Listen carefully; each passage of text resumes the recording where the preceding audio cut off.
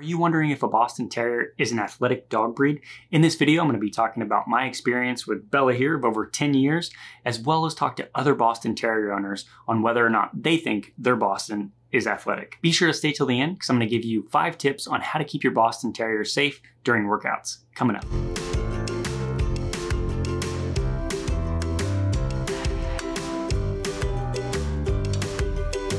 Hey everybody, welcome to the Boston Terriers Society YouTube channel. Be sure to hit like and subscribe if you're someone who wants to learn more about the breed, learn what it's like to be an owner, hear expert interviews, as well as connect with other Boston Terrier lovers just like yourself. I'm Donnie Gardner, the founder of BostonTerriersSociety.com. This is Bella, my Boston of over 10 years.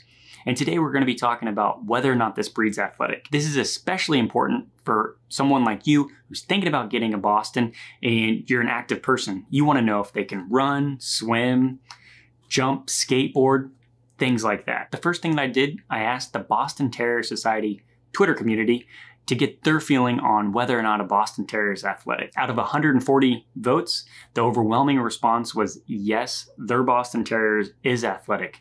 90% of people said they were. And then I can tell you just from my personal experience with Bella, this is absolutely the case. But just know, every dog is a little different whenever it comes to their athletic ability. Now, there are some activities that they do better at than others. So some of the top ones that I can think of is number 1, running short distances, doing some sort of agility type training. Number 2, swimming. Boston Terriers love to swim. Bella likes going to the lake. We haven't been there in a while, but she really enjoys getting out and swimming. She's a little timid at first, but then once she's there for a while, she'll go out like really far where it makes me nervous. Throwing a tennis ball is another great thing that Boston Terriers love to do. They're not necessarily throwing the ball, they're catching it. Number 4 is frisbee. Boston's just like throwing a tennis ball. They're gonna love going and playing a catch. And the last thing, it's really weird, I've seen on YouTube, Boston Terriers skateboarding. If you're into that kind of thing, they can do that as well. Hey, if you're enjoying this video, be sure to hit like and subscribe to this YouTube channel just so you can get the latest from Boston Terrier Society. So we know Boston Terriers are an athletic dog breed, but how much exercise do they actually need? They really only need 30 to 60 minutes of exercise daily. This can be done with a simple walk around the block, or you can make it as extensive as you would like. Just make sure it's enjoyable for your dog. If you've never had a dog before and you're kind of unsure about yourself, I say ease into exercise needs. You never want to do more than 2 hours at a time, especially if you're not doing any type of breaks. As mentioned earlier, as far as taking a Boston Terrier hiking, you can do that, but you want to build them up gradually as you go. If you're more experienced, that 2-hour mark can be as long as you want because you're going to know the signs of your Boston Terrier. Maybe it's overheating or just starting to act funny. You know, then you need to put your Boston Terrier in a safe place or seek medical attention if necessary. Here are my 5 tips to keep your Boston Terrier safe when working out. Tip number 1 is talk to your vet before you start any type of workout routine. What do I mean by workout routine? This could simply be taking your Boston for walks.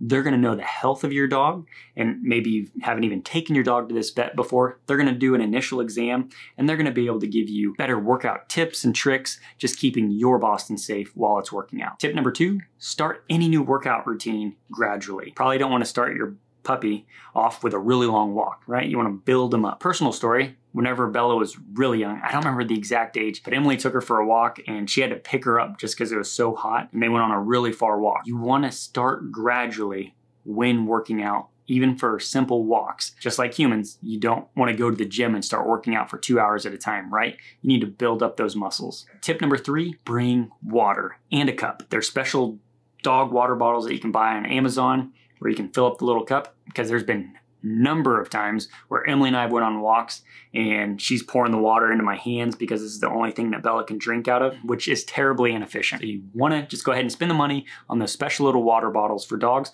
or bring a simple measuring cup, and that way you can dump the water in there. Little pro tip, we use those little collapsible measuring cups. Those are great for little water cups for your dog whenever you're going on a hike. Tip number 4, avoid working out during the hottest part of the days. I live here in Kansas. We like to take Bella for walks. You know, their little paws, if they're on asphalt, can get burnt. So you just want to work out in the early morning and in the evening times. And tip number 5, warm up before you actually start the workout. Now that Bella's older, she has some hip issues, so we can't just go out the door and start running, right? Well, we haven't done that in years. But what I'm saying is, just like humans, you need to warm up those muscles before you start doing any type of really extreme activities like sprints.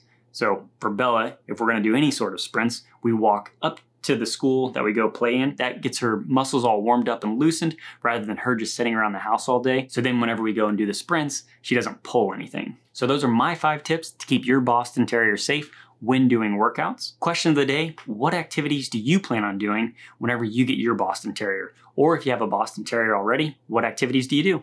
Put them in the comments below. I'd love to see what you guys are coming up with. Thank you so much for watching today's video. I really hope you enjoyed it. Be sure to hit like and subscribe if you want to learn more about Boston Terriers so you can get the latest from Boston Terrier Society. Otherwise, until next time, life is better with a Boston.